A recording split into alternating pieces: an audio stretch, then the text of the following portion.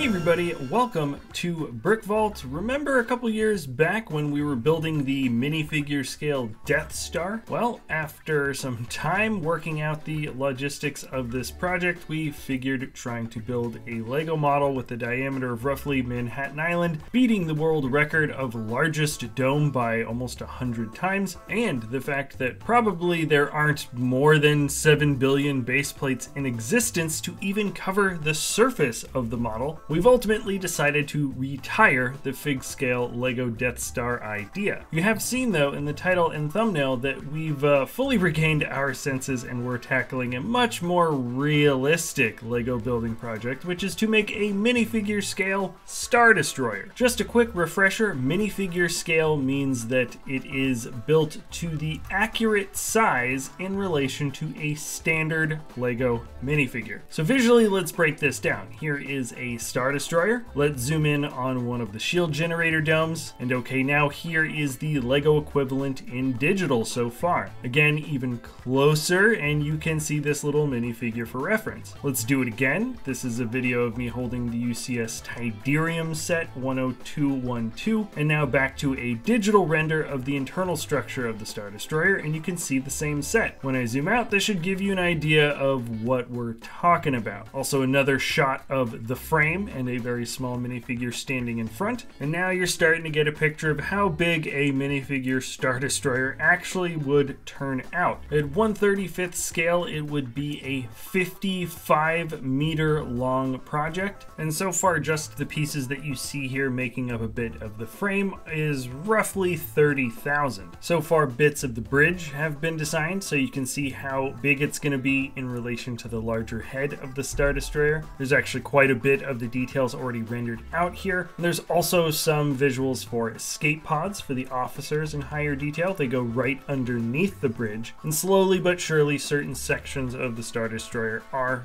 being built in digital. Now, I don't want to get too deep into this video before coming clean to you guys, because I don't think it would be fair to the original designers here. Look at the date that this video is being posted, and no, we're not officially building this model right now. And in fact, this idea and all of these designs and renders come from Axmex, and it's part of the 8th Fleet project. In all seriousness, this designer is very serious about eventually turning this into a physical model someday. He originally reached out to us for a collaboration. I told him I'd make this video because it would be kind of fun for April 1st, but he wanted to reiterate that he is very serious about this eventually becoming a real physical thing someday. I've left a link to his Instagram if you want to see updates for this massive Lego project idea. It is at 8th Fleet Project. There's also a dedicated subreddit as well. He wanted me to give a quick shout out as well to Desk Chair, who's building bits of the interior, and Olaf Chal, who is apparently building additional scale ships, including Gideon's Architans class cruiser.